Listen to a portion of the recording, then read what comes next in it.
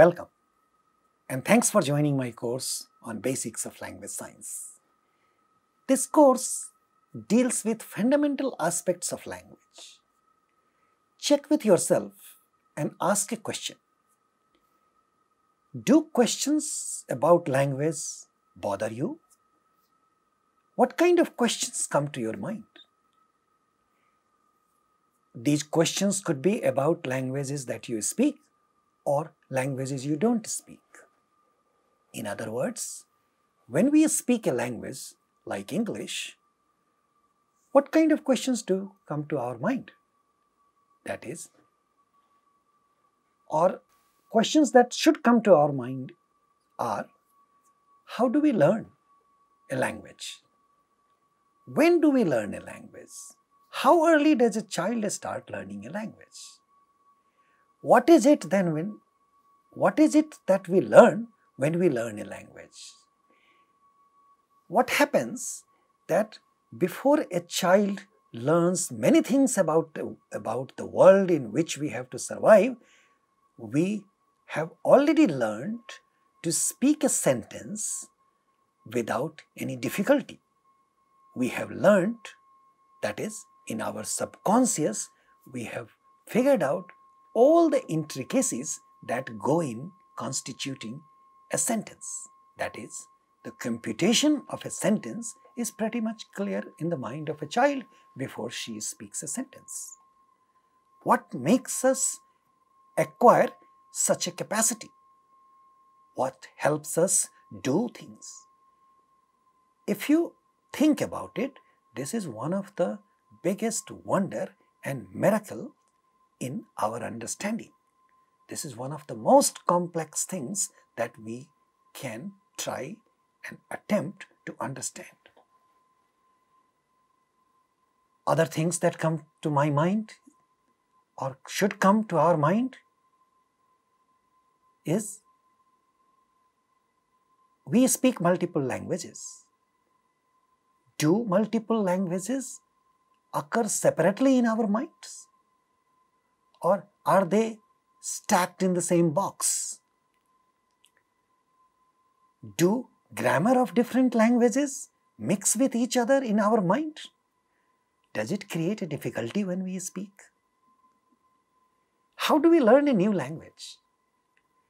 We learn a language automatically, effortlessly, and flawlessly from our immediate environment as a child.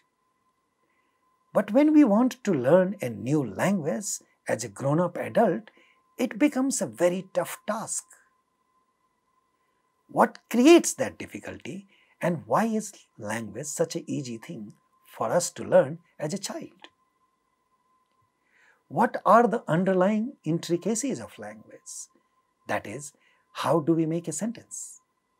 How do put words together to make a sentence?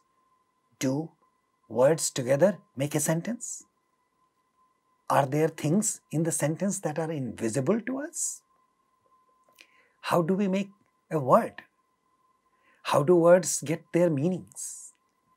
How many sounds are there in the language that we speak? Do languages have independent set of sounds? All these questions are crucial for us to understand when we start paying attention to language. How do we speak those sounds? What are the mechanisms underlying production of those sounds that constitute vocal sounds for our speech? How do we understand others? How do we understand when people say something else and they mean something else? How do we listen? How do we learn what we must say or we must not say? And how do we learn to teach a language? There are numerous questions that would come to your mind in a series if you want to think about a question. Think about questions concerning language. What kind of similarities languages have among one another? What kind of differences languages have between one another? Are languages similar to one another? Why do we speak so many languages? If language is only for the purpose of communication, why do we not all people across the world, why do we not speak the same language? Why are there so many languages in the world? How many languages are there in the world? Do we know the total number of languages in the world? Can we really count languages? Do we know when one language stops and people start speaking another language? All are critical questions for us to understand.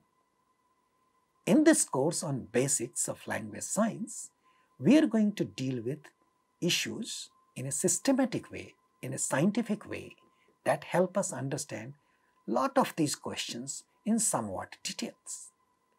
We look at all of these in a systematic way at the level of sounds, at the level of words, at the level of sentences, at the level of discourse, in terms of pragmatics, in terms of structure. Most of these things in a little bit of detail for us to understand, and these are the things that we will deal with in this course on basics of language science. I promise you, at the end of this course, you will feel like you know how to answer a lot of questions about various different intricacies or different types of wonders about language. Again, I welcome you to this course and hope you have an enjoyable journey with me throughout the course. Thank you.